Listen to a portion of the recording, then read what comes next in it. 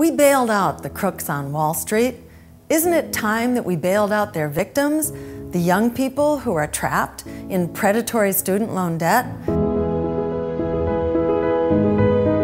If we manage to come up with $16 trillion to bail out Wall Street, we can come up with $1.3 trillion to bail out students. Instead of creating a new generation of nuclear weapons, which cost us $1 trillion and puts the world in incredible peril, we could bail out a new generation of young people. We could also put a small tax on Wall Street and ensure that that debt gets paid off. There are many ways we can do this. This is for all of us because it has always taken the younger generation to lead the way forward, whether it's to revitalize our economy, create the new economy of the 21st century, or whether it's the transformative social movements where the younger generation has always led the charge, from civil rights movement to the peace movement to the women's movement, the climate justice movement now, or the Black Lives Matter movement, or the immigrant rights movement.